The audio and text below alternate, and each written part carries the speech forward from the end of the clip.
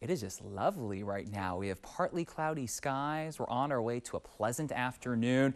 Air quality, that's certainly the big story in the East Coast, where they have unhealthy to hazardous air quality.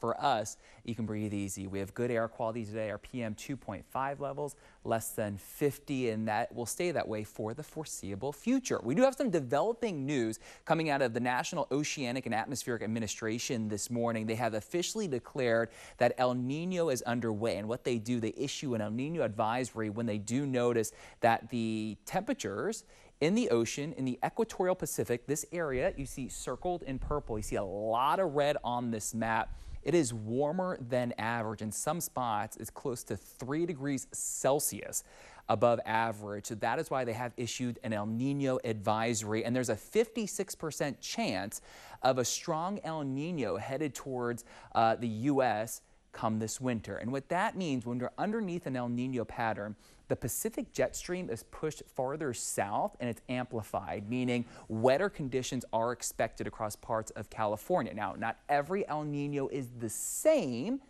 but the odds are that California does see a wetter than normal winter coming our way later this year. Of course, we'll keep you updated on that. 50s right now. We're warming up nicely as the day goes on. Temperatures under partly cloudy skies getting into the 70s away from the coast by 4 p.m. We'll be right back.